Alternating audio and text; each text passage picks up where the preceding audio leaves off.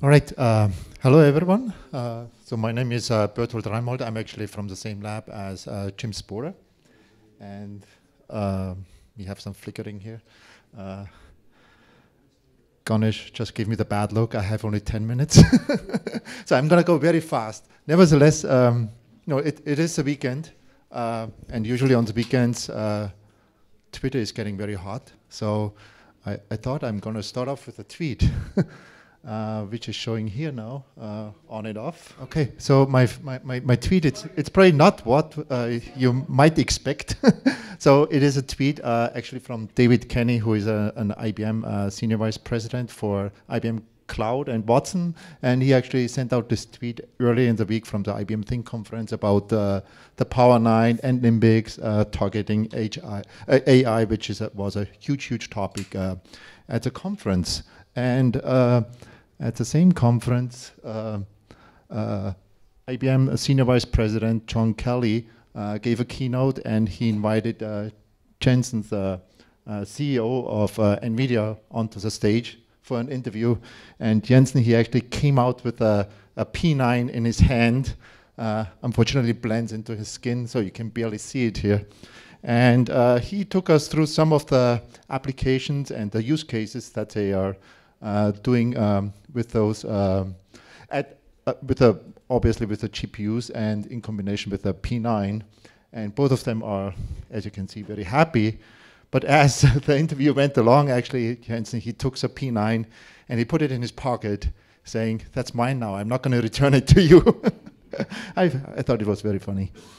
So let's get a little bit more serious here. You might have missed this highlight last year. It's IBM Research achieving a record deep learning performance, bringing training time down from weeks to hours by having this co-optimized software and hardware with near linear scaling. It was for ResNet 101 on the ImageNet, and they took not the P9s, but at that time that was still the P8s. They took 64 of those P8s. Each one of them had 4 GPUs in it. So a total of 256 GPUs, and just to demonstrate the scale out. And it took them about 7 hours to reach an accuracy of 33%, and Microsoft and Google, they were not able to accomplish that. I think that was quite a nice accomplishment here. Now let's get a little bit more serious here. Do you guys know what that is at the bottom? So that is a pathology image. Okay, so you can take a whole bunch of those whole slide images, transform them, enhance them, and so forth, and train a convolutional network on them. Okay, and then you can take your trained model and do some scoring to predict as a tumor proliferation score, which is an indication for how progressive your breast cancer could be. Okay, so it can be serious or moderate or less advanced. So that in that example, we just took a ResNet, which may not be the best choice. This one is an MRI of an upper body.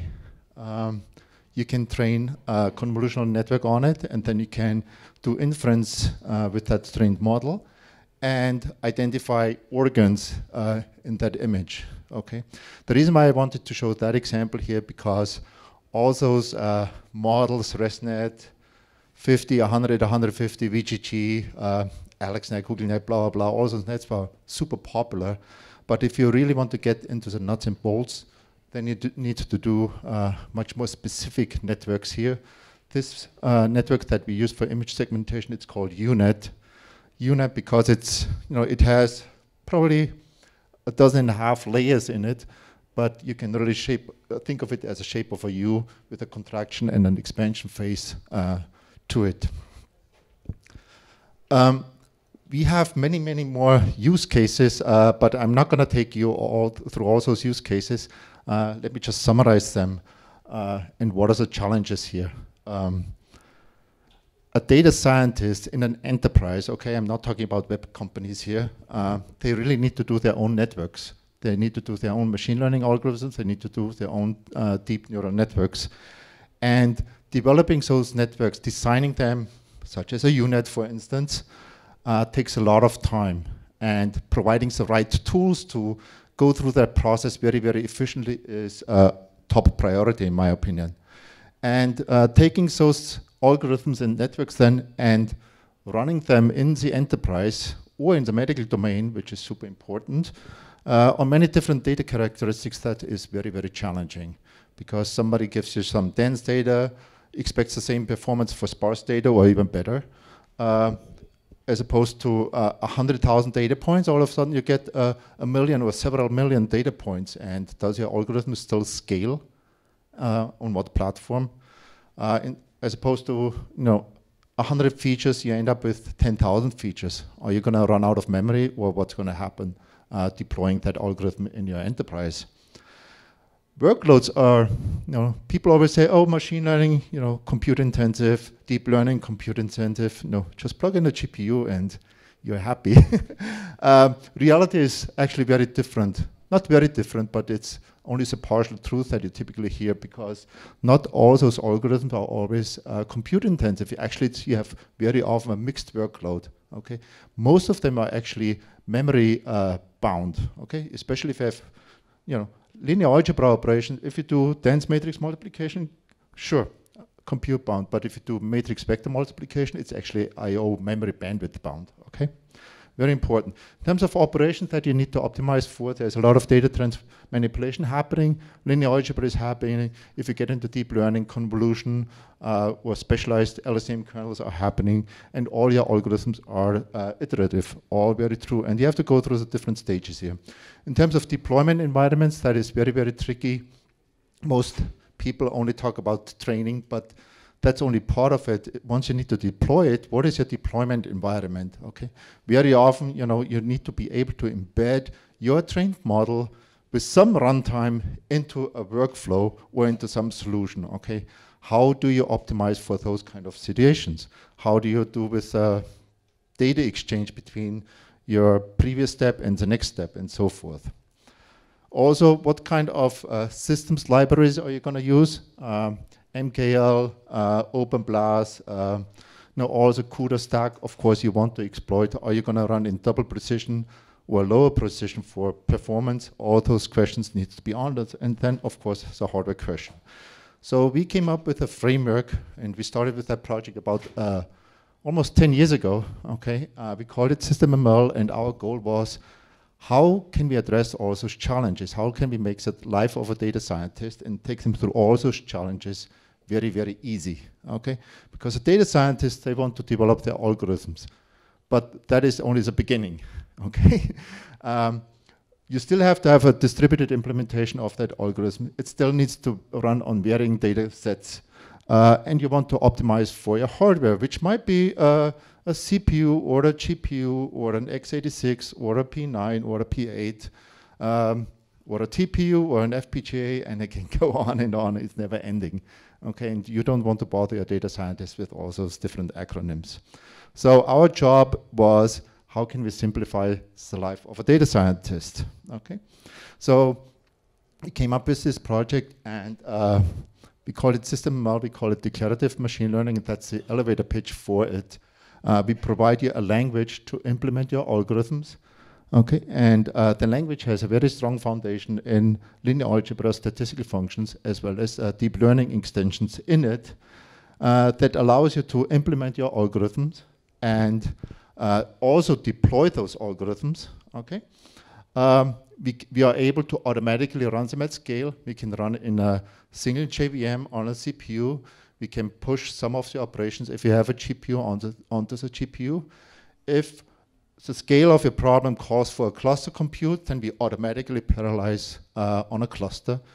We don't have our own data platform, but we just call out to Spark core APIs here. And the core of our system is really a cost-based optimizer that exactly understands all the operations that you're using.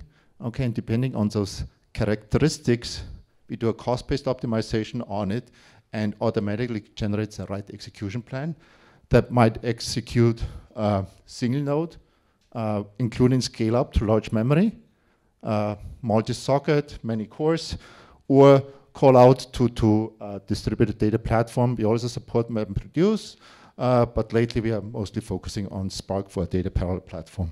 And we support many, many APIs, so you can invoke it from R, Python, command line. If you're Spark or Hadoop user, you can use it in Power AI, you can use it in Jupyter, Zeppelin, and so forth.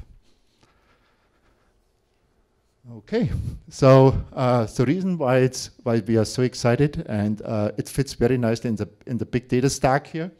It everyone I assume is familiar with Spark. You have the core API, and then all the popular libraries on top of it: Spark SQL, streaming, MLlib, and Graph. SystemML fits right in there, in the sense of you can just produce an RDD using Spark SQL, doing some filtering on it, and the resulting RDD you can just take as an input and feed it into SystemML, which produces an output that you can take back as an RDD and do further operations on it. Okay, so we have a very deep integration into the Spark ecosystem that way. SystemML is open sourced. Go check it out.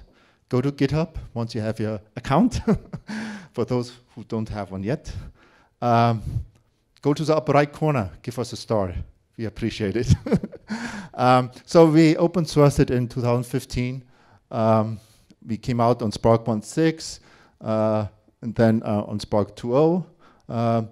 Last year, it became an Apache top-level project, so we are super excited about that fact. We had our 1.0 release December 17, and this weekend we're going to do a 1.1 release, actually, which should come out hopefully on Monday. Here are also Maven coordinates, GitHub, and downloads, and so forth.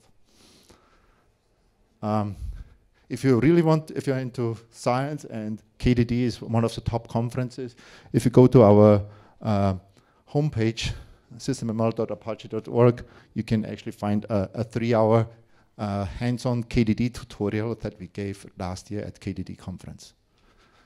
How much more time do I have? Few more minutes, okay.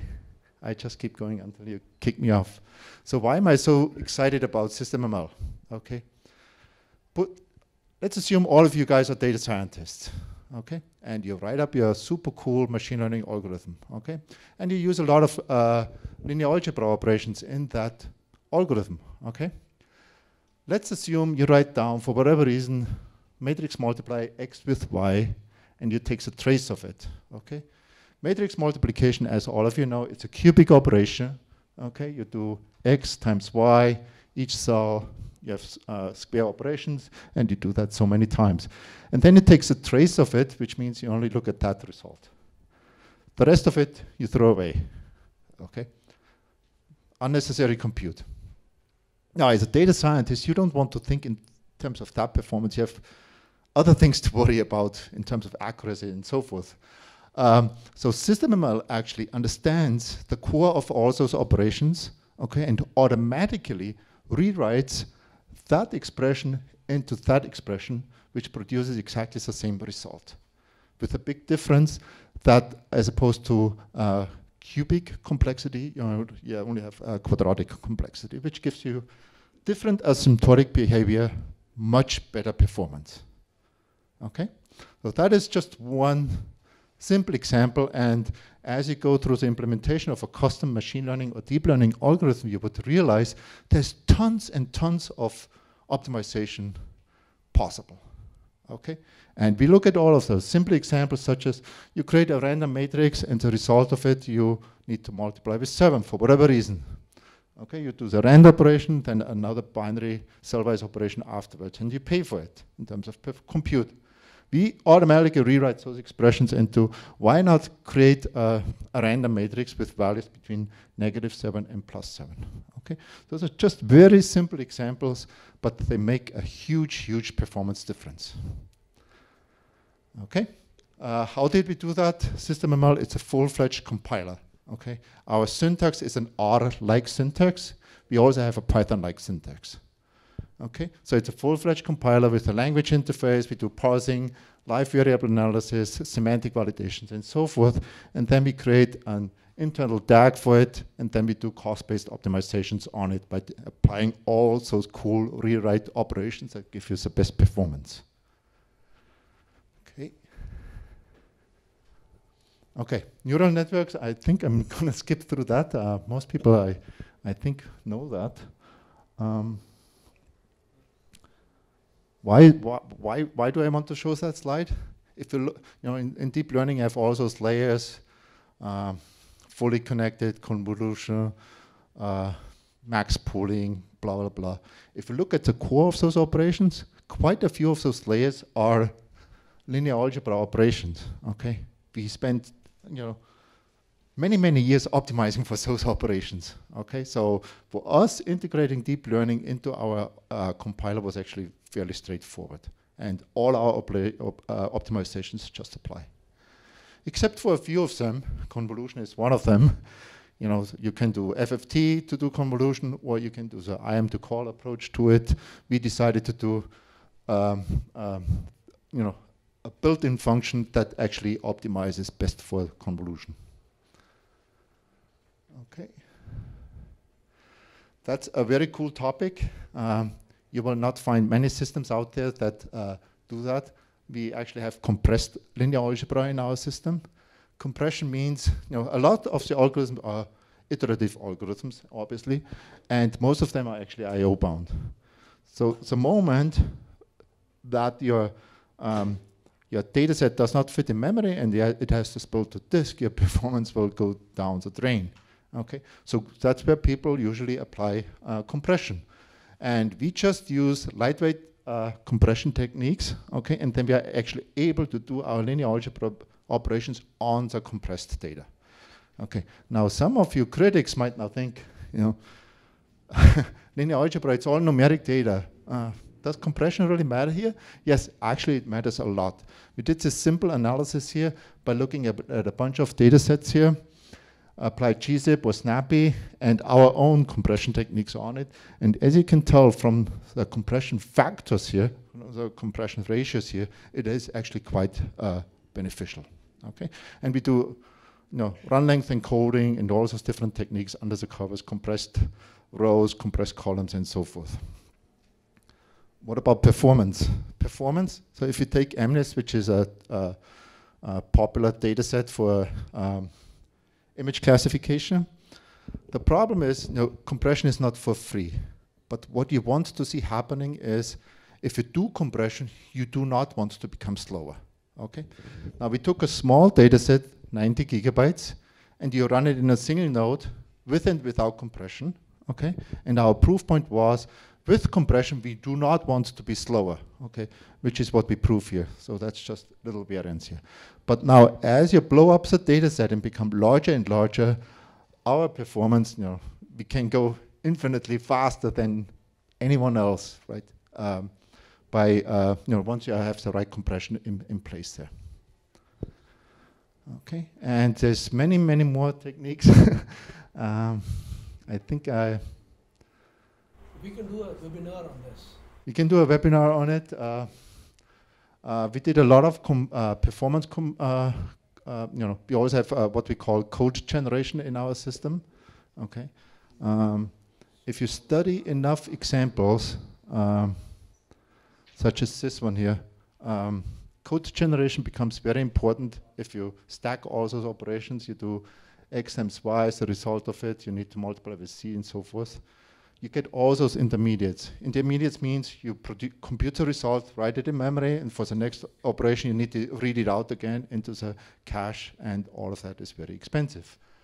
Or you do X times V, and then you need to transport it, and then that would require 2 passes over it. Or another example here, which you find like in recommender systems very often, where you want to have, you have a large product and customer kind of matrix, and you want to factorize it into 2 lower ranked matrices using one of the non-negative matrix factorization or any other algorithms there. As you do the update rules to approximate your your low-ranked matrices there. You want to compute how close you are to the optimal there. So what typically you need to do is you need to multiply those two low-ranked matrices and see how far off are you from the original one here. And that is a super expensive operation if you think about it, because this one here produces a very large intermediate dense matrix, okay? While your original matrix for recommended systems such as Amazon or Netflix or so forth, it's a super sparse matrix, okay? So you have a bunch of values there, but you spend all this time computing this huge, huge intermediate. Most of it you throw away, okay? And then because you only need to have those values actually, right? So we are actually sparsity aware, okay? So when we only compute those values in here that are really needed in order to compute that expression there. So sparsity exploitation is very important here.